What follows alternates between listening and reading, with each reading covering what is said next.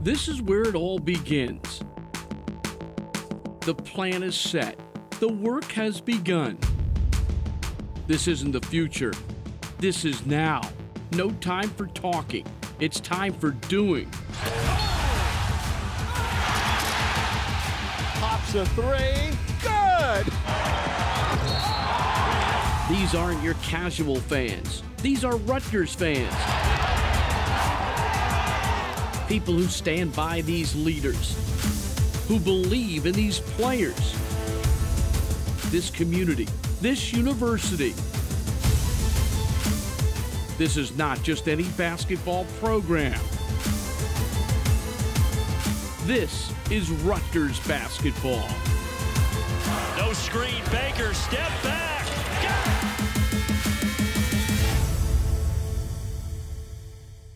And now let me tell you, getting Gene back now, understand like it's a 6-week injury. 6 weeks, he rehabbed it to get back here early, man. Proud as could be. Rich Campbell, men's basketball athletic trainer, Rutgers University. Just kind of, probably just like most athletic trainers, finished playing sports in high school, decided still want to be part of athletics, and just found athletic training something that intrigued me and really got into it in college. So, you know, I actually started in the NFL. I worked for the Texans, Arizona Cardinals, and then kind of transitioned into basketball. Now I call myself an indoor cat because I don't have to worry about the weather anymore, so. I love it. Good guys make me have to do a lot of work, but at least they get in here and take care of their bodies, so. Shaq and I have been best friends for the past 3 years. Way too long, I just told him today he's my MVP, most valuable patient. I tell these dudes all the time, if you want to be a pro, you got to take care of your body, because that's what the pros do, so. I'd rather be in here more than not, so. I think the biggest thing that we're using, at least for athletic training-wise and strength and conditioning, is the catapult data and the Sparta force plate that they use every week in the weight room. Is the force plate, they're jumping on it to see what deficiencies they have and muscle imbalance. So that can tell me as an athletic trainer, okay, we need to work on somebody's hamstring strength, quad strength, and the same thing as Coach Van Dyke, okay, what is he seeing from a week-to-week basis? If a kid has a drop-off in their scores, is something going on that we need to address that we might not know or saw happen in a practice or a game. Watch this. Good. More important than anything probably is this new facility, just from every aspect. As athletic training room, we're gonna have a full doctor's office in there. If any of our athletes get injured, they're seen right there. They don't have to drive anywhere. They don't have to, literally you just walk downstairs into that doctor's office, get it done. Athletic training room, we're gonna have the best and newest technology in there as far as recovery, rehab, our modalities that we use for treatment. I think our guys are gonna love it. They're gonna have access to that 24/7. Now this is gonna be essentially their home. They'll probably spend more time in there than their own dorms. I tell everybody, if you ever need somebody to really interview, just come ask me. I'll be there after the game. Can you feel it?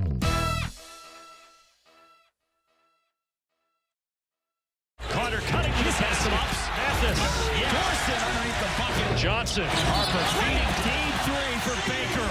We have to make this as tough a place as there is to play in the Big Ten, and the Big Ten is as tough a league, you know, as there is in the country. The most fan attended for 42 straight years is our league. It's exciting to know that we're headed in that direction too with our fans here at the RAC.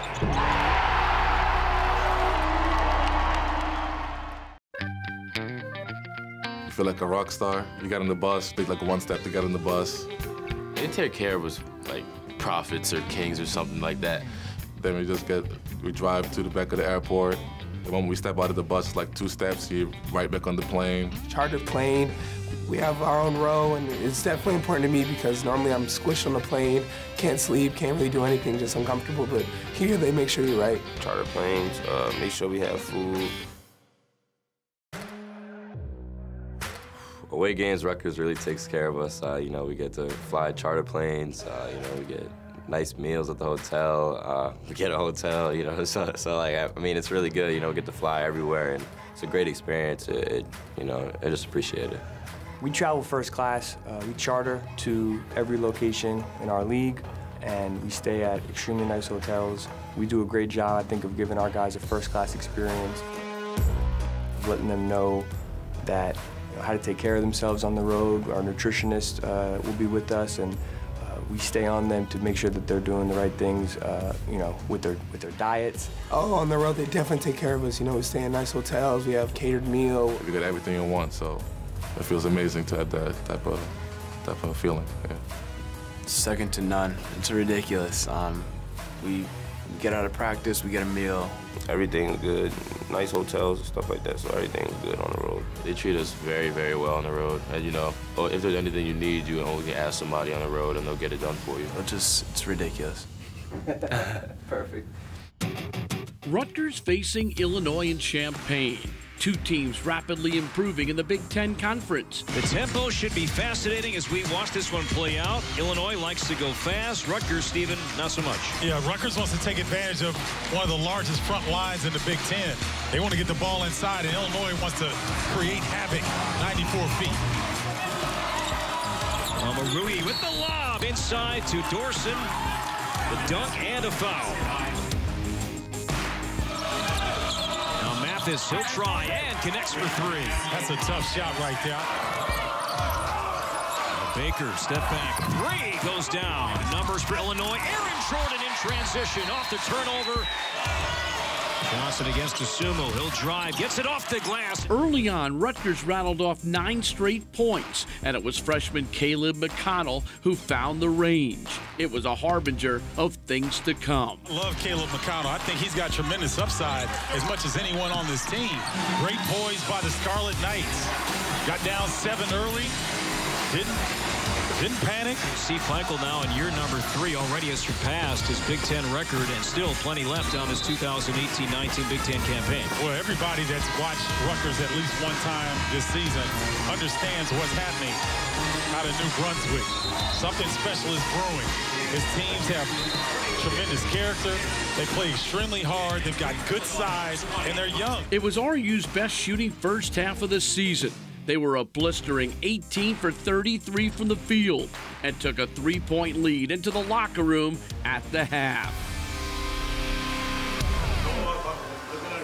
You have to think if Rutgers is going to win this game, number 5 has to be part of it here this half. And here come the Scarlet Knights. Marui running the floor. It'll count and one. Here come the Scarlet Knights. Harper underneath and one. Some more young talent. Freshman feeding freshman. Baker creates and scores. Marui, that's a pass. And finished by Shaq Dorson. Kicks it out. Baker for 3. Big shot there for Geo Baker. Shalashvili. 2 more. Yep. Trailing 80-77, Caleb McConnell continued his torrid shooting. This for the tie. Yes! And Caleb McConnell, as he drains another 3, rolls through. Oh, the drama in Champaign. Down by 2 on the road in Champaign.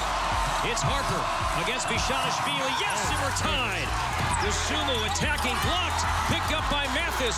Mathis lets it fly, good of it goes, and we have more basketball in Champaign. Down the stretch, the Illini proved to be too much, scoring 6 straight points and holding on for a 99-94 victory in overtime. Though disappointed, Rutgers walked away proud. A quartet of freshmen. The effort was extraordinary. The field goal shooting was their best this year. Yes, you can't always judge progress by wins and losses, for on this day, Rutgers served notice that their future is remarkably bright and that a challenging Big Ten road game will not intimidate this group of men in any way, shape, or form.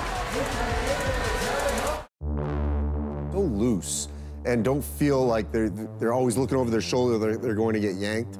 And that, we were talking about that Illinois game was entertaining. I mean, they can deliver an entertaining game. That was a very exciting game.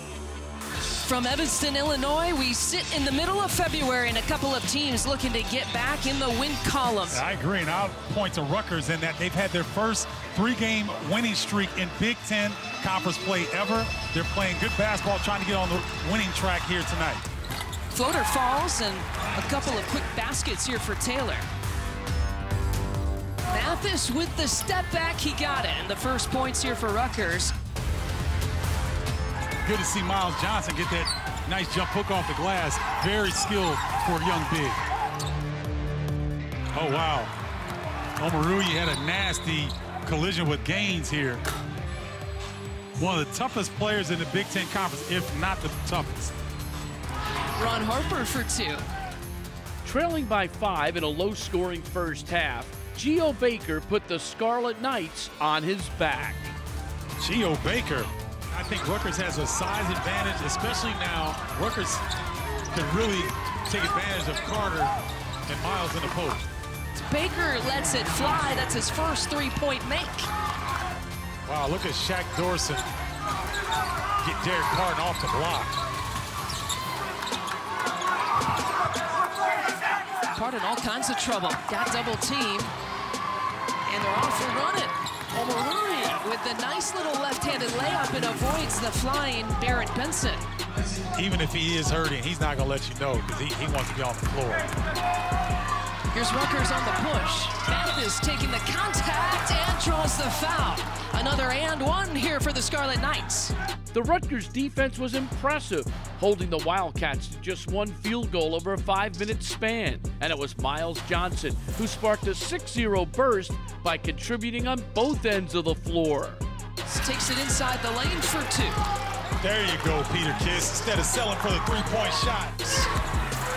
Wow, lost it. Shooter, that goes off the glass for Miles Johnson for his second bucket. Perfect 2 for 2. Miles Johnson, the engineering student, figured out the formula on that one. Both teams shooting about 35%. A combined 2 of 17. Tied at 22. Points were hard to come by in this hotly contested affair. It was 22-22 at the break. Harden, just 6 points. Only shot 4 times. There is the take and 2 for Geo Baker. Turner, that's inside the 3, and he's got a couple back-to-back.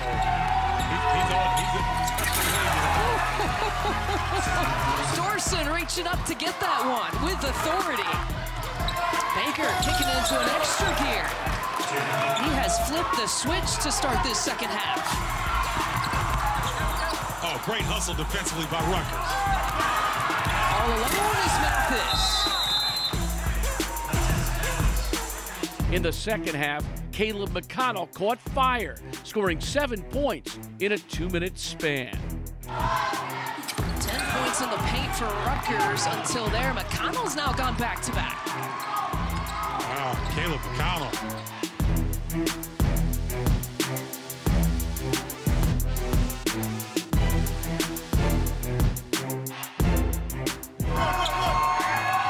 In trouble, or he's not. Take that back. The underhanded scoop for the and one. Down the stretch, it was a tug of war, with both teams making big plays and letting it all hang out. Ferrari off the glass for 2. That's a heck of a move. Now you see me, now you don't along the baseline. Shaq Dorson and Eugene Omoruyi helped the Scarlet Knights open up an 8-point lead with 6 minutes to play. Baker to Dorson at the doorstep, throwing it down. Ladies and gentlemen, Shaq Dorson is 275. This is the largest lead for this half. Omoruyi for 3. He's become a 3-point shooter this year. Yes, he has. We'll go in the last 6 minutes for Northwestern. Meanwhile, 3 on the shot clock for Rutgers. That means Baker had to let it fly. Omoruyi one-on-one. They like this matchup. Step through move. Big response there for Rutgers. Eugene Omoruyi sealed the victory with 2 clutch free throws as Rutgers grinded out a pulsating 59-56 victory. It marked the first time the Scarlet Knights have earned 2 conference road wins and 5 conference victories in a single season since joining the Big Ten in the 2014 campaign. Thanks to some great defense, ferocious rebounding, and 25 fast break points, the Scarlet Knights are back to 500 as they continue to shock the Big Ten with a hungry team that plays with incredible heart. We're not done yet. Every guy made a play. We didn't play everybody on the roster. You all stuck together tonight. You all stuck together and got a great road win. That's what we do around. Great road win.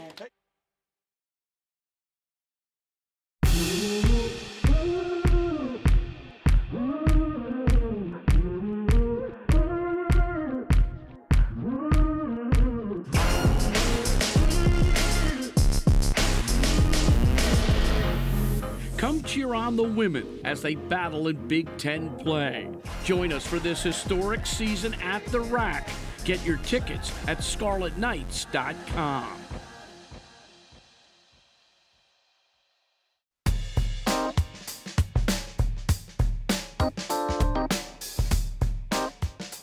We get taken care of when we travel. I mean, we fly charter. We leave the Rack and we take a private jet to wherever we're going. And as soon as we get off the jet, we have the bus waiting for us. Oh yeah, the charter flights. The charter flights are great. We don't have to see nobody else but ourselves. We get to relax in our own seats. It's very comfortable. You know, we fly charter, we have our own plane, you know. I get the extra row, so I'm stretched out the whole time. So it's like really comfortable, you know. They give us our own little baggies of snacks, you know. It's just like, I look forward to traveling to away games. When we're traveling, I like when we go out to nice restaurants to eat the good food and stay in the nice hotels.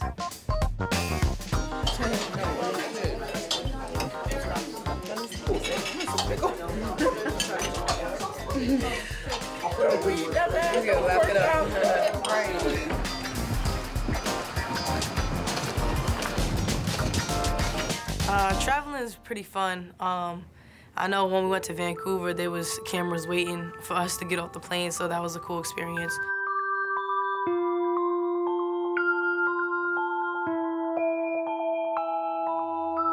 But traveling other than that it's a time where our team are focused.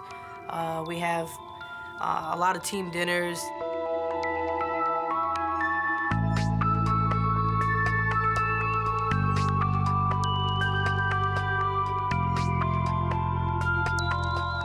Times that we eat, we pray, and then we have a business trip to play the game, so traveling is fun.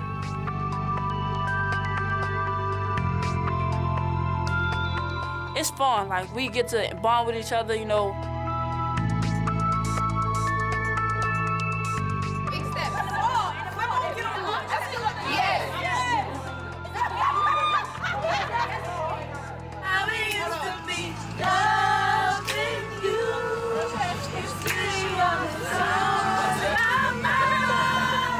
I think it's a great opportunity to, you know, learn from other cultures and learn from other basketball programs. So being able to travel all around the world, I've made connections with people that I never even knew I could, even if they speak another language. But I think it's a great experience to be able to travel around the world, so you can learn more about yourself also and about the other cultures. I didn't sign up for this. This doesn't say Bridges on scholarship. Crossing Bridges in the dark on scholarship.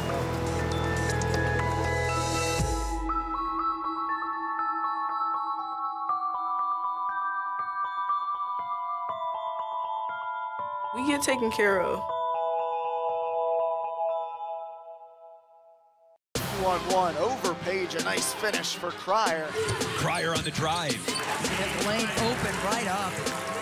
CC Cryer weaves her way inside. My name is CC Cryer. I'm a redshirt junior, and I'm from Philadelphia. And just what Rutgers needed, CC Cryer drills a three. For me, basketball started when I was around the age 6. My coaches were telling me that I had the ability to go Division I. Just people that was around me were telling me that I was good enough to go Division I. Puts it on the floor, drives baseline at the block, an easy finish for Cryer. I chose Rutgers because of the history. They've had tough guards that I looked up to. Of course, Coach Strenger, who's a legend, I wanted to learn a lot from her and play under her. Playing in the Big Ten it's tough. The guards are actually big, unlike myself, but you know, you gotta fight day in and day out. That's an ankle breaker from CC Cryer. The atmosphere is great. I love it because it feels like we all are closed in, like close to each other. So we get more of that feeling of a connection with the fans and the rack itself. The fans are great. I love every single one of our fans. Even when we feel like we're getting down, they always are there to pick us up and they cheering us on. If a recruit was here and we had a one-on-one, I would tell her to choose Rutgers because she will come out being the best person that she could be.